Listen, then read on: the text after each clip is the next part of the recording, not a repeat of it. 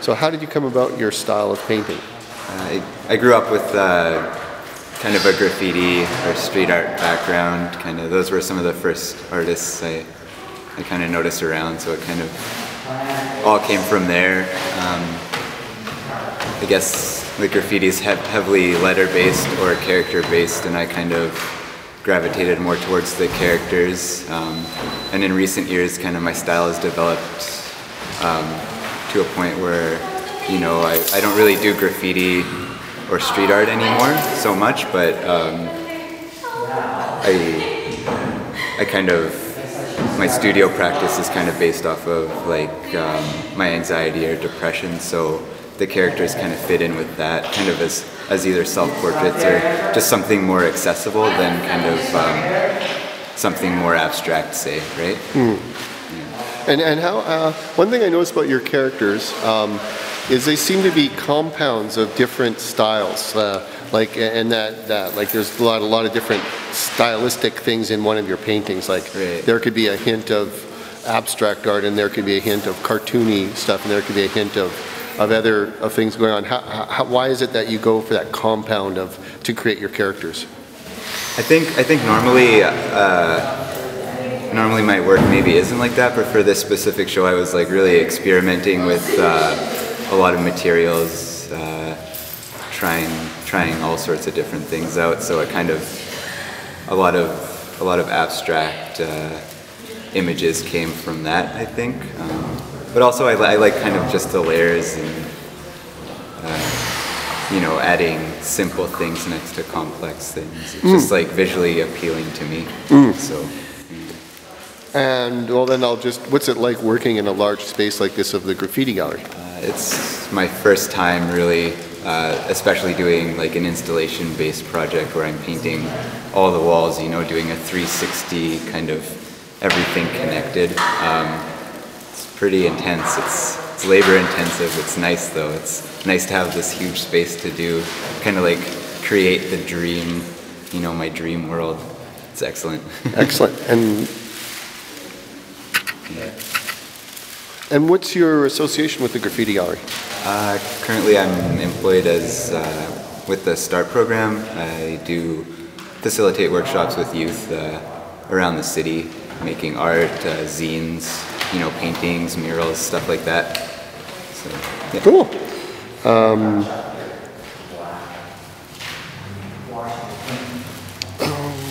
So why is art important to you as an individual? Well, personally for me, I guess it's kind of almost a coping mechanism for, you know, things, you know, feelings or whatever, as cheesy as that sounds, but I kind of use it as a therapeutic device. It's important to me, and also, you know, it's important to me especially to be working with these youth too, because it's, you know, it's a positive way of conveying emotion rather than, you know, turning to, you know, less savory things like, you know, different criminal activities and stuff. Like art's like, it's a powerful thing and it's a positive thing, right? It can be both of those things. Right, and then as an add-on to that, do you feel, in what way do you think art is important for society as a whole? For society, I mean, I haven't really put too much thought into that, to be honest, but similar issues, you know, it conveys emotion, it's powerful, it can move people, you know. Without being violent, or, right. You know, it can portray violence without being violent. Right, exactly. It can, you know, depict history, you know. Someone can go to a museum and see, you know, a Van Gogh and break down in tears, meanwhile not having any, you know, personal connection to Vincent van Gogh or really knowing what his work's about even, you know? Yeah. Right. So it kind of universalizes history, you know, makes things from 2 centuries ago seem like current today. For sure, yeah. And do you hope, like, so then what are your, say, after this show, what would be some future plans that you might have? For me? Yeah. I'd like to continue having shows like this. I feel like I've shown my work pretty consistently for a decade now, and this is kind of the biggest opportunity I've gotten. So it'd be nice to maybe, you know, take something like this elsewhere, to travel with it, maybe find a broader audience beyond the city.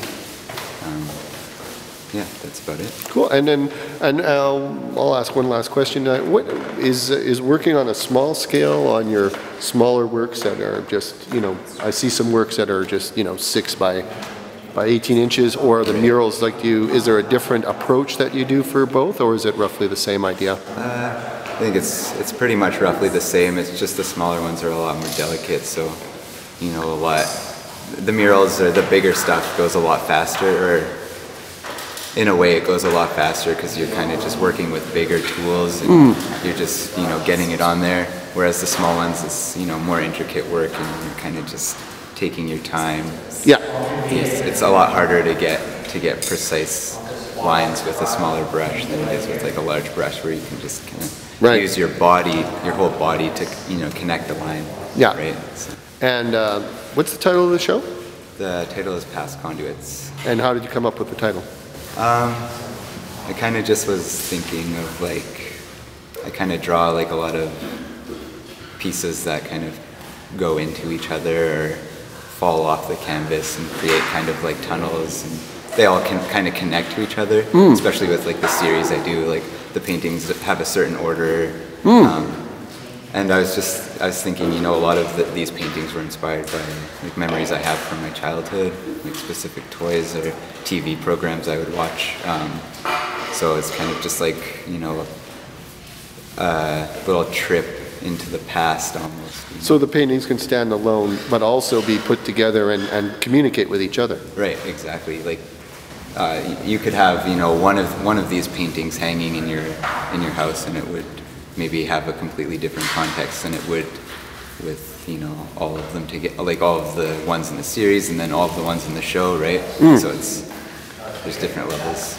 Nice. Yeah. Any last comments you can say that we haven't touched on? No, I'm just really excited to be in this gallery. It's a dream of mine when I was a kid to one day show here, and it's pretty exciting that it's actually happening. So, I really look forward to it. So just maybe tell me a bit about your characters in your paintings and how did they come about? I think they developed kind of over a series of years, probably like 10 years I've been working on them. More recently, they kind of represent self-portraits, almost kind of non-traditional self-portraits. But they kind of like, bizarre looking things, so I try and, make a variety of bizarre looking characters. And, there's the staples, like the ones that reoccur throughout the paintings, but I also do like a series called Monsters Wearing Shirts, and that's, they're always different, so I've probably done like thousands and thousands of different looking characters. And why do you call them self-portraits? Well, originally, I guess when I started painting this style like several years ago, I kind of, found something I felt comfortable with painting, and I was kind of working with what I knew, rather than, and at that time it was kind of, everyone was kind of doing self-portraits, and I wanted to kind of be included, but didn't really want to paint realistically. It just was kind of boring to me, and so yeah. Huh. And what's it like working in such a giant space as the Graffiti Gallery? It's pretty intense. I've had quite a bit of help from employees here and stuff, and friends coming in and painting for me, but it's a big thing to take on. I don't think I could do it by myself. Like, yeah, it's like surreal. Wow. I'm still wrapping my head around it, but yeah. And you were mentioning another time that your paintings communicate they can stand on their own, or they communicate with each other. And can you explain a bit about that?